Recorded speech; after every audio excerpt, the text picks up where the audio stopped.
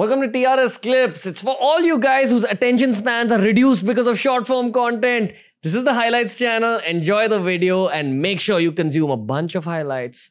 Binge watch TRS Clips. The first question is an explanation of the causal body. Okay. Karan Sharir. Karan Sharir. So at the start of the podcast, we spoke about your physical body or your gross body, your subtle body or your astral body. Yes. How do you begin to explain to someone what a causal body is? Okay. What is a Karan body? And correct me if I'm wrong, sir. It's also present in us right now? It's present in us, but it is completely inactive. So inactive means somebody who's, unless you are actually very deep into spiritual practices, you will not experience the Karan Sharir. Experience the Karan Sharir means? It's like this. You have the Atman inside also, right? The soul, or what we call in the specific Hindu term we use, the Atma. But how many people have experienced the Atma? Experience of the Atma is very different. Have we experienced the astral body? Astral body you are experiencing the moment you are experiencing any kind of emotion. It is very close to the physical. What is close to the physical you will experience very easily. These are very far off from the physical. These are very, very, very subtle. So subtle that unless you are consciously able to take yourself to that subtle realm, you will not so easily Do we experience the astral body in our dreams as well? Yes, very much. Absolutely. Always, when we are dreaming, your astral body is at play. Yes. In fact, dreams are not... so dream analysis is another very... very beautiful topic. Another podcast episode. So, yeah, more or less, during dreams, your astral body is fully active. That's where all the thing is playing out. Whether it's good, whether it's bad, everything. Now, how do we begin to explain causal body? Okay. Causal body, or the Karan Sharir as we call it, is the root, the seed of the karmas are planted there, from which you might have done at a very ancient time something. Many lifetimes ago. Obviously, you have no memory. Nobody has any memory of it. But it has kept some impression from there. From there, that matures and percolates down into your astral. By the time it comes to astral, already things are happening here related to that karma. Okay. So, second thing is that the causal body is, in that state, if you are able to consciously attain to the causal body, in yoga, in meditation, in Tantra sadhana, in anywhere else, etc., by the time you reach that causal body, you are already beyond the astral. So, there are no negatives in the causal body, in that realm of the causal body. No negative entity has the right to even enter into that realm. They don't have the capacity. Correct me if I'm wrong, sir. So, in Autobiography of a Yogi, which is my all-time favorite book, I've learned so much of spirituality from that book. There's an entire chapter that talks about the astral realm. Okay. So, they say that when you attain enlightenment here, you gain access to the astral realm. So, rather than being born again on our plane, you're born in a higher plane. But spiritual progress doesn't stop there. Even as an astral entity, you keep evolving until you earn the right to experience the causal reality. Yes. And the closest thing to explain a causal reality to a human mind is what you feel in REM sleep, REM sleep. Like when, sometimes you're very tired and you sleep and the moment you open your eyes, it's morning and you're just feeling fresh. But that time in the middle wasn't even time in the first place. It was a causal reality. Is that kind of close? Sort of. That's kind of broadly similar to the idea that I was trying to explain. I'll let you take the reins. Yeah, that's broadly similar to the idea. So causal body is not easy to reach, but it's where your true spirituality starts in a way. Okay. It is not a true spirituality. Astral also there will be spiritual things possible, and there's a wide range of activity that is happening in the astral. But the causal is very detached. It is not connected to all the ups and downs of the astral realm, or the positive, negative. The polarities that we see here is not there. And as I said, what we understand as the good, something we like. You like a painting, you feel good about it. You like an old friend who's meeting and you like good about it. Or you love somebody, you like good about it. This whole feeling of positive. And on the other side, just the opposite of it. You get scared, you see a movie, you don't like it, there's a nightmare, something like that. This range of positive, negative thing business doesn't happen in the causal. It's beyond that. It's even beyond for an average human being. Imagine that there is there's something that's happening here. It's a reality. And then there is a world of imagination. In the imagination, you can travel to the astral planes. And then there is a world which is beyond your imagination. Understand this. Even you cannot imagine it. You don't have the capacity to imagine that also. It's so rare. Like try thinking of a new color. It's sort of, exactly. Very good example. So try thinking of a new color. It's very difficult. So it's something like that. But it's attainable through the practice of whether you do yoga or whether you do Tantra Sadhana or something like that, or whether whichever deity you are worshipping, they will take you one day to that realm. Okay, and you will see how terrific it is. So all these sadhus that we see in the Himalayas, or even saints that we know of, Saint Tukaram, and anyone who was completely evolved in our earth, okay? All these great saints of different religions, did they only achieve access to the astral realm, or had they got access to the causal realm as well, or was there a mix? I think there was a mix, but I think there were many saints who have gone to the causal realm. And beyond that causal also, there are realms where... So basically it's like this. If you go to a causal realm, and if you're permanently stationed, your consciousness is permanently... see, again, these are very loose words. The actual word is Chit Shakti is permanently stationed in the causal realm. What is Chit Shakti? Chit Shakti is the power that motivates you to do sadhana and everything, that animates you. Okay. So it's the electricity of your soul. I don't know what. So anyway, consciousness, for lack of better words. Yeah. So if your consciousness goes to the Karan Jagat, the world of the causal, and it stations there, you are like a god.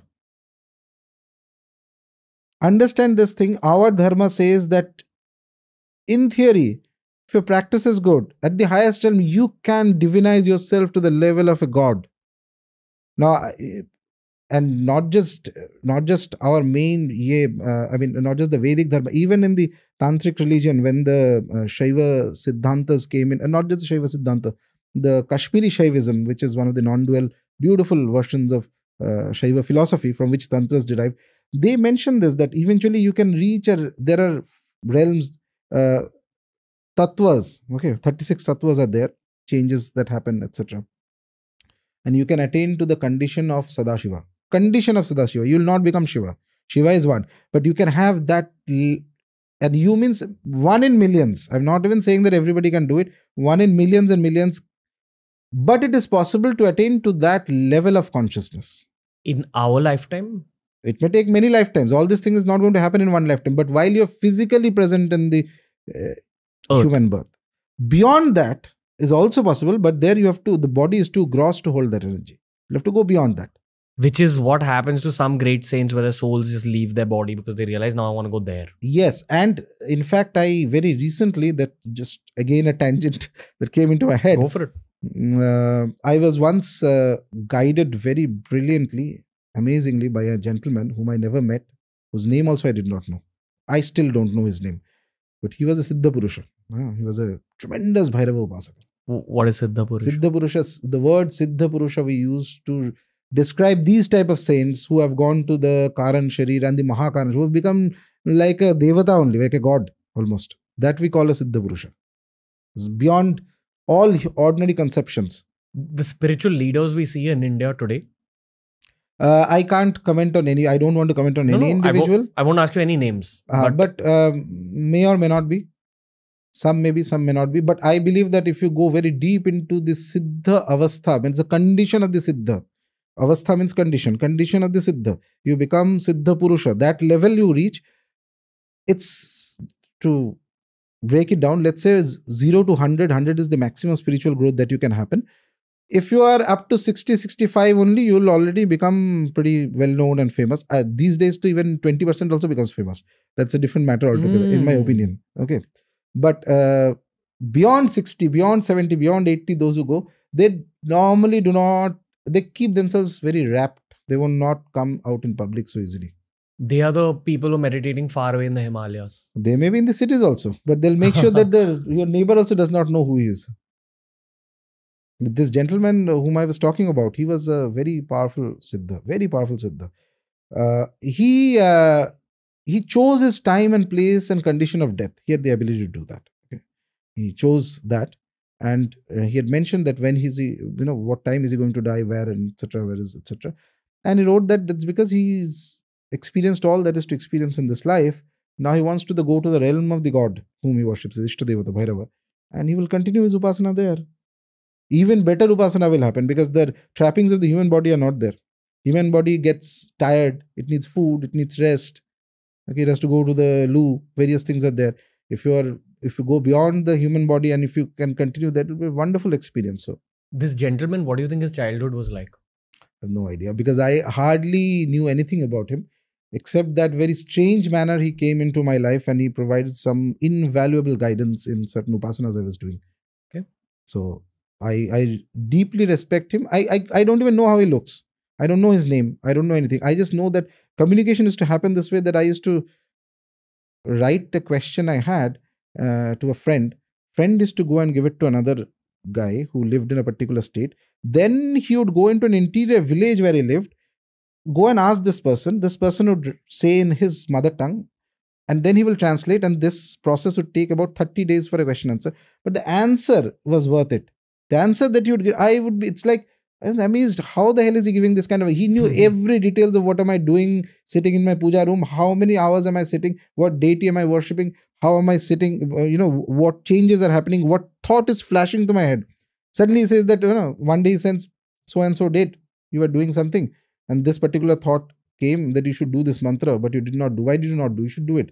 Do this. You do it, you will see this results. And the guy doesn't know. I don't know how he looks. I don't know what is his name. Nothing. We've had a lot of monks who've come on the show. And one of the monks said that, people often think that monks are not ambitious people, but the truth is that they're the most ambitious people. They're so ambitious that they've left the material realm. And I'd understood it. I didn't think that I had the right to say the truth that you just shared on the internet. So I'm glad that you're shedding light upon these concepts. And this is why monks choose a monk's life. Yes. Or rather, this is why the monk's soul chooses that particular body for that journey. Yes. Because that soul knows that, I've already come so far. Now I don't want marriage. I don't want kids. I don't want a career. I just want to go to that higher realm. Only difference between this and the material realm ambition is that, so this is also ambition. So see, we worship the goddess. One of the most powerful forms of the goddess is Kameshwari.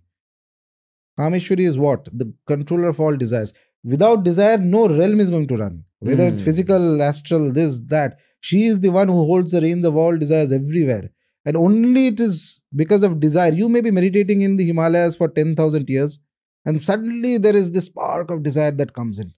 Immediately evolution. The world runs, cycles run because of desire. And she is the mother of all desires. She is the controller of all desires. She is the Maha Tripura Sundari. She controls everything. So when you pray to her, your desires go away? No, that's more complicated. Another podcast. No, it can go away. It can go away to other, but it's not the reason I brought this up is because ambition in the spiritual field is perfectly all right. Greed is not. That's one thing that happens in the material plane very often, which is that I want it quickly in double quick time. I'll use whatever methods I want and I am greedy about it. Greed, dishonesty. You will not survive in the spiritual realm. You will fall faster than you can because the beings you are dealing with, they know you inside out. They know you better than your parents know you. They know you better than you know yourself. And we are, human beings have the greatest capacity of self-delusion. I've seen so many characters like this, little experience and then they'll delude themselves into I've reached this and that.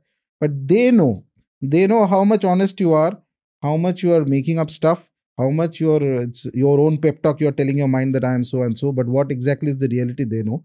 So you cannot fool them.